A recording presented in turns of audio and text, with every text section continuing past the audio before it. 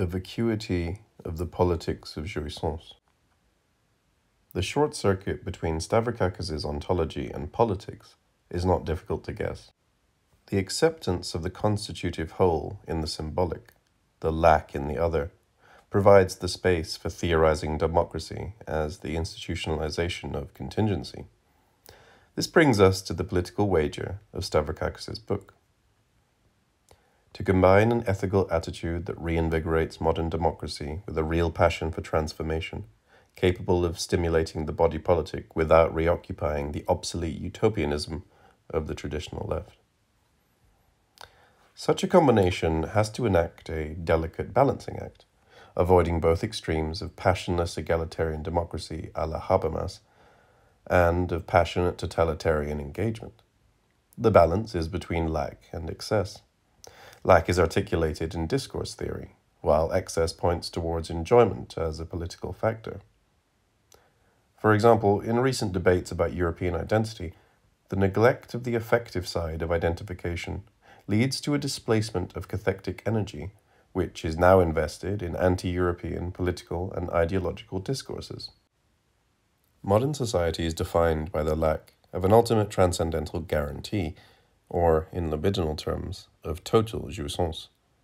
There are three main ways to cope with this negativity: utopian, democratic, and post-democratic. The first, totalitarianism, fundamentalism, tries to reoccupy the ground of absolute jouissance by attaining a utopian and harmonious society, which eliminates negativity. The second, the democratic, enacts a political equivalent of traversing the fantasy. It institutionalizes the lack itself by creating the space for political antagonisms. The third, consumerist, post-democracy, tries to neutralize negativity by transforming politics into apolitical administration. Individuals pursue their consumerist fantasies in the space regulated by expert social administration. Today, when democracy is gradually evolving into consumerist post-democracy, one should insist that the democratic potential is not exhausted. Democracy as an unfinished project could have been Stavrakakis' motto here. The key to the resuscitation of this democratic potential is to remobilize enjoyment. What is needed, in other words, is an enjoyable democratic ethics of the political. It is deeply symptomatic that Stavrakakis is silent about a key shift in Laclau's writings over the last few years. In his Populist Reason, Laclau clearly changed his position from radical democracy to populism, reducing democracy to the moment of democratic demand within the system. This shift has clear political grounds and implications. Suffice it to mention Laclau's support for Hugo Chavez. One can easily imagine a situation determined by a tension between the institutionalized democratic power bloc and the oppositional populist bloc, in which Laclau, and let me add to avoid a misunderstanding, here I would side with him, would opt for the populist bloc. When Stavrakakis criticizes my claim that a progressive military dictatorship can play a positive role, he is obviously not aware of my implicit reference to Laclau. But the key question here is, of course, what kind of enjoyment are we talking about? Libidinal investment and the mobilization of jouissance are the necessary prerequisite for any sustainable identification, from nationalism to consumerism. This also applies to the radical democratic ethics of the political, but the type of investment involved has still to be decided. Stavrakakis' solution is neither the phallic enjoyment of power nor the utopia of the incestuous full enjoyment, but a non-phallic, non-all, partial enjoyment. Predictably, I fit into this scheme as a representative of the incestuous utopia among the disillusioned leftists who, unable to mourn proletarian revolution and utopia, opt for a nostalgic return to the old, defeated and dangerous politics of reoccupation. Again, as if my Lenin book, Revolution at the Gate, is not precisely a book of mourning, not of melancholic attachment, but of parting with Lenin. Consequently, to repeat Lenin does not mean a return to Lenin. To repeat Lenin is to accept that Lenin is dead, that his particular solution failed, even failed monstrously, but that there was a utopian spark in it worth saving. To repeat Lenin means that one has to distinguish between what Lenin effectively did and the field of possibilities that he opened up, the tension in Lenin between what he effectively did and another dimension, what was in Lenin more than Lenin himself. To repeat Lenin is to repeat not what Lenin did, but what he failed to do, his missed opportunities. In the last pages of his book, trying to demonstrate how democratic subjectivity is capable of inspiring high passions, Stavrakakis refers to the other Lacanian jouissance, a jouissance beyond accumulation, domination, and fantasy, an enjoyment of the not all or not whole. How do we achieve this jouissance? By way of accomplishing the sacrifice of the phantasmatic objet petit a, which can only make this other jouissance attainable. The central task in psychoanalysis and politics is to detach the objet petit a from the signifier of the lack in the other, to detach anti-democratic and post-democratic fantasy from the democratic institutionalization of lack, making possible the access to a partial enjoyment beyond fantasy. Only thus shall we be able to really enjoy our partial enjoyment, without subordinating it to the cataclysmic desire of fantasy. Beyond its dialectics of disavowal, this is the concrete challenge the Lacanian left addresses to us. The underlying idea is astonishingly simplistic. In total contradiction to Lacan, Stavrakakis reduces the objet petit a to its role in fantasy. The objet a is that excessive X, which magically transforms the partial objects, which occupy the place of the lack in the other, into the utopian promise of the impossible fullness of jouissance. What Stavrakakis proposes is thus the vision of a society in which desire functions without an objet a, without the destabilizing excess which transforms it into a cataclysmic desire of fantasy. As Stavrakakis puts it in a symptomatically tautological way, we should learn to really enjoy our partial enjoyment. For Lacan, on the contrary, the objet a is another name for the Freudian partial object, which is why it cannot be reduced to its role in fantasy, which sustains desire. It is for this reason that, as Lacan emphasizes, one should distinguish its role in desire and in the drive. Following Jacques-Alain Miller, a distinction has to be introduced here between two types of lack, the lack proper and the whole.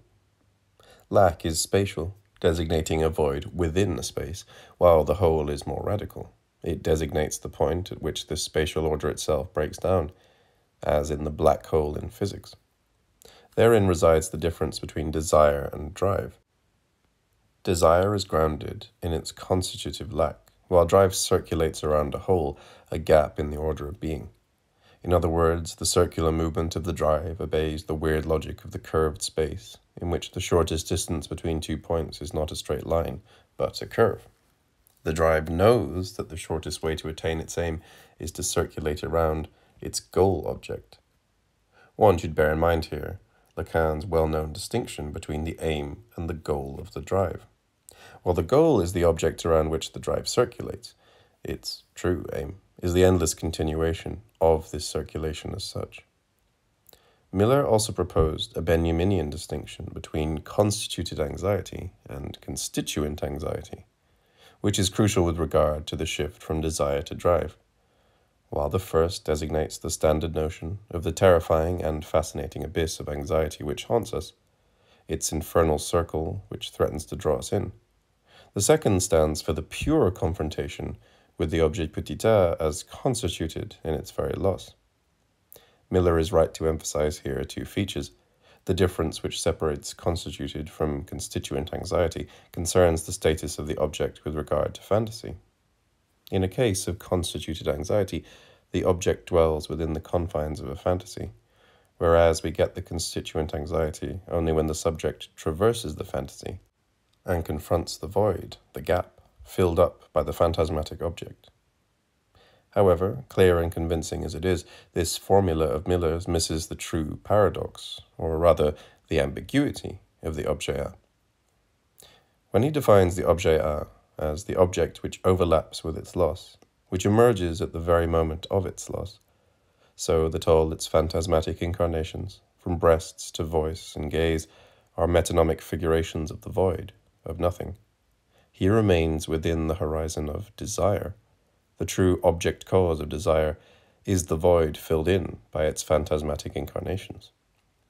While, as Lacan emphasizes, the objet A is also the object of the drive, the relationship is here thoroughly different.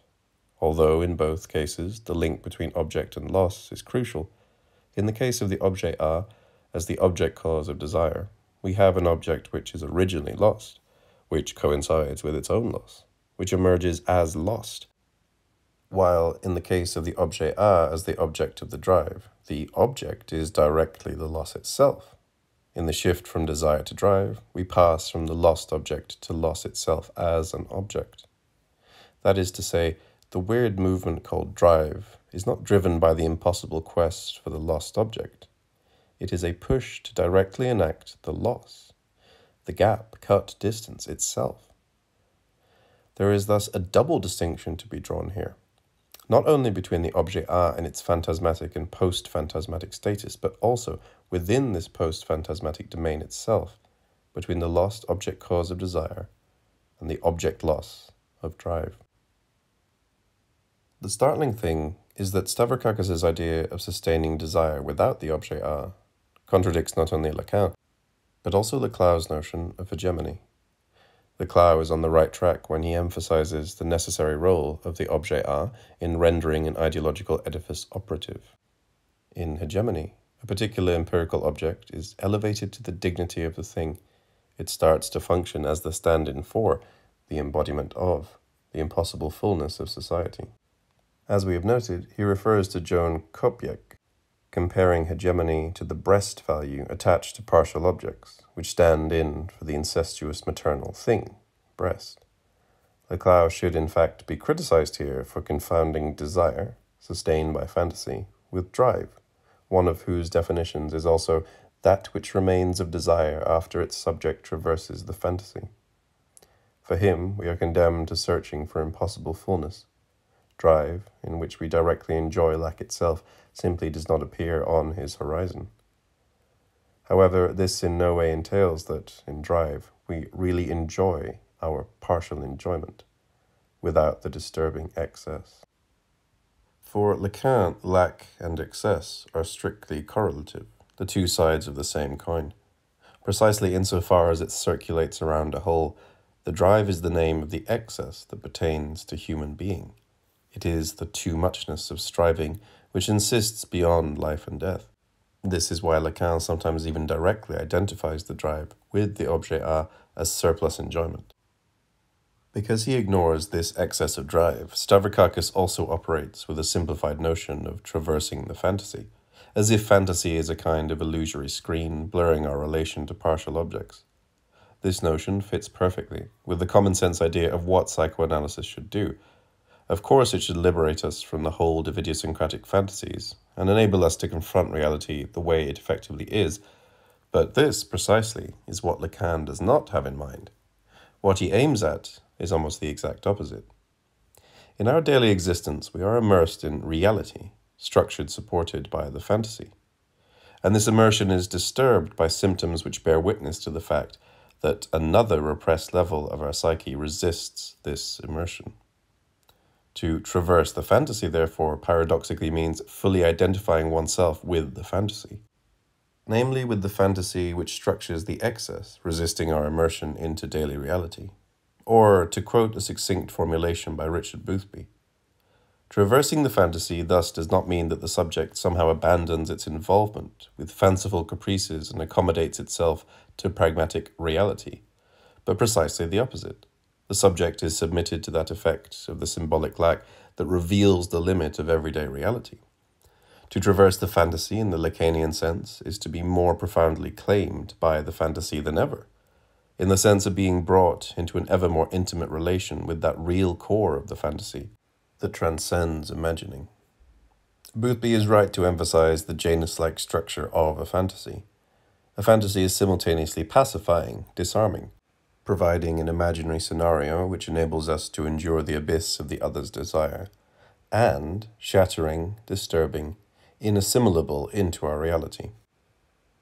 The ideologico-political dimension of this notion of traversing the fantasy was rendered clear by the unique role the rock group Top Lista Nadrealista the top list of the Surrealists, played during the Bosnian War in besieged Sarajevo. Their ironic performances, which, in the midst of the war and hunger, satirized the predicament of the Sarajevo population, acquired a cult status not only in counterculture, but also among the citizens of Sarajevo in general. The group's weekly TV show went on throughout the war and was extremely popular. Instead of bemoaning the tragic fate of the Bosnians, they daringly mobilized all the cliches about the stupid Bosnians, which were a commonplace in Yugoslavia, fully identifying with them. The point thus made was that the path of true solidarity leads through direct confrontation with the obscene racist fantasies which circulated in the symbolic space of Bosnia, through playful identification with them, not through the denial of these obscenities in the name of what people are really like. No wonder, then, that when Stavrakakis tries to provide some concrete examples of this new politics of partial enjoyment, things become really bizarre. He starts with Marshall Sahlin's thesis that the Paleolithic communities followed a Zen road to affluence. Although deeply marked by divisions, exchange, sexual difference, violence, and war, they lack the shrine of the unattainable, of infinite needs, and thus the desire for accumulation. In them, enjoyment seems to be had without the mediation of fantasies of accumulation, fullness, and excess. They do show that another world may, in principle, be possible, insofar as a detachment of partial enjoyment from dreams of completeness and phantasmatic desire is enacted. Doesn't something similar happen in the psychoanalytic clinic? And isn't this also the challenge for radical democratic ethics? Again, is the idea here not precisely that of a society without lack? The way the Paleolithic tribesmen avoided accumulation was to cancel lack itself. It is the idea of such a society without the excess of infinite needs, which is properly utopian, the ultimate fantasy, the fantasy of a society before the fall. What then follows is a series of examples of how political theorists and analysts, economists, and active citizens, some of them directly inspired by Lacanian theory, are currently trying to put this radical democratic orientation to work in a multitude of empirical contexts. For example, a group of cooperative workers, Byrne and Healy, have examined and tried to restructure their enjoyment in a non-phantasmatic way. It would be certainly interesting to hear in detail how this restructuring was carried out. Then comes Robin Blackburn's proposal for the democratization of pension funds, Roberto Unger's proposal to pass from a family to a social inheritance system, Tony Negri's proposal for a minimum citizenship income, the projects of participatory budgets in Brazil. What all this has to do with jouissance féminine remains a mystery. The vague underlying idea is that in all these cases we are dealing with modest pragmatic proposals, with partial solutions which avoid the excess of radical utopian re-foundation. Definitely not enough to qualify them as cases of jouissance féminine, which is precisely Lacan's name, for absolute excess. Stavrakakis' attempt to relate Lacanian concepts like feminine jouissance, the signifier of the lack in the other, and so on, to concrete socio-political examples is thus thoroughly unconvincing. When he quotes Joan Copjec's precise thesis on how suppléance allows us to speak well of our desire, not by translating jouissance into language, but by formalizing it in a signifier that does not mean it, but is, rather, directly enjoyed. He reads it as a way to think of enjoyment and the production of a signifier of lack in a democratic perspective. But does Copjec's description not also perfectly fit nationalism? Is the name of the nation not such a suppléance? When a passionate patriot exclaims, "America!" does he thereby not produce a signifier, which does not translate jouissance into language, but formalizes it in a signifier that does not mean it, but is, rather, directly enjoyed? Stavrakakis' political vision is vacuous. It is not that his call for more passion in politics is in itself meaningless. Of course, the contemporary left needs more passion. The problem is rather that it resembles all too much the joke quoted by Lacan about a doctor asked by a friend for free medical advice. Unwilling to give his services without payment, the doctor examines the friend and then calmly states, "You need medical advice." Paradoxically, for all his justified critique of Freudo-Marxism, Stavrakakis' position can be designated as Freudo-radical democracy. he remains within Freudian Marxism, expecting psychoanalysis to supplement the theory of radical democracy in the same way Wilhelm Reich, amongst others, expected psychoanalysis to supplement Marxism. In both cases, the problem is exactly the same. We have the appropriate social theory, but what is missing is the subjective factor. How are we to mobilize people so that they will engage in passionate political struggle? Here psychoanalysis enters, explaining what libidinal mechanisms the enemy is using. Reich tried to do this for fascism, Stavrakakis for consumerism and nationalism, and how the left can practice its own politics of jouissance. The problem is that such an approach is an ersatz political analysis. The lack of passion in political praxis and theory should be explained in its own terms. That is, in the terms of political analysis itself. The true question is, what is there to be passionate about? Which political choices fit people's experience as realistic and feasible? The moment we pose the question in this way, the contours of our ideological constellation appear in a different manner, underlining W.B. Yeats's famous lines, "The best lack all conviction, while the worst are full of passionate intensity." These lines seem to offer a perfect description of the current split between anemic liberals and impassioned fundamentalists. The best are no longer able fully to engage, while the worst engage in racist, religious, sexist fanaticism. Are, however, the terrorist fundamentalists, be they Christian or Muslim, really fundamentalists in the authentic sense of the term? Do they really believe? What they lack is a feature that is easy to discern in all authentic fundamentalists, from Tibetan Buddhists to the Amish in the US. The absence of resentment and envy, deep indifference towards the non-believer's way of life. If today's so-called fundamentalists really believe that they have found their way to truth, why should they feel threatened by non-believers? Why should they envy them? When a Buddhist encounters a Western hedonist, he hardly condemns the latter. He just benevolently notes that the hedonist's search for happiness is self-defeating. In contrast to true fundamentalists, terrorist pseudo-fundamentalists are deeply bothered, intrigued, fascinated by the sinful life of non-believers.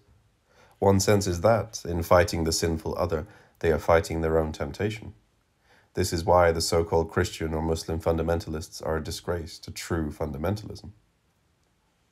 It is here that Yeats's diagnosis falls short of the present predicament. The passionate intensity of a mob bears witness to a lack of true conviction. Deep inside themselves, terrorist fundamentalists also lack true conviction. Their violent outbursts are proof. How fragile the belief of a Muslim must be if he feels threatened by a stupid caricature in a low-circulation Danish newspaper. Fundamentalist Islamist terror is not grounded in the terrorist conviction of their superiority, and in their desire to safeguard their cultural religious identity from the onslaught of global consumerist civilization. The problem with fundamentalists is not that we consider them inferior to us, but rather that they themselves secretly consider themselves inferior. This is why our condescending, politically correct assurances that we feel no superiority towards them only makes them more furious and feeds their resentment. The problem is not cultural difference, their effort to preserve their identity, but the opposite fact, that the fundamentalists are already like us, that secretly they have already internalized our standards and measure themselves by them. This clearly goes for the Dalai Lama, who justifies Tibetan Buddhism in the Western terms of the pursuit of happiness and the avoidance of pain.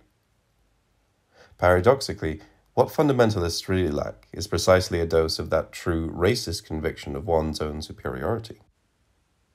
It would be instructive to refer here to Rousseau, who described the inversion of the libidinal investment from the object to the obstacle, which prevents our access to the object.